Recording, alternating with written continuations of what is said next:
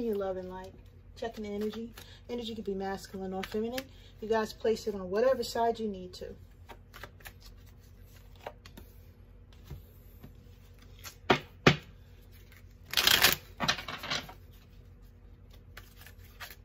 Ooh. Okay.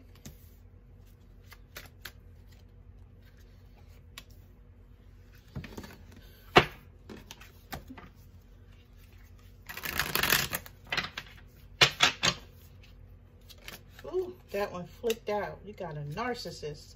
Somebody's a narcissist here. Wow. Okay.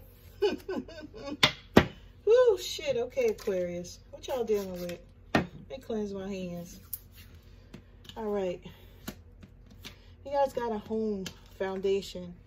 Okay, you guys may be dealing with a Leo, or you may have Leo in your chart. You're trying to work on your stability, on your structure, on your life, on a good positive home. Okay, you may have things going on that you don't want people to know about, or things that you don't know about around you. But I see a Leo energy here, someone needing to be strong and uphold their home structure. You have someone around you that feels like you're elusive. Okay, and this person, maybe this is someone that you don't want to be with. It could be this Leo energy.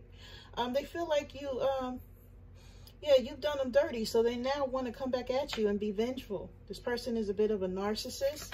They wanted to control you, and they're a success hater. They don't like when you succeed.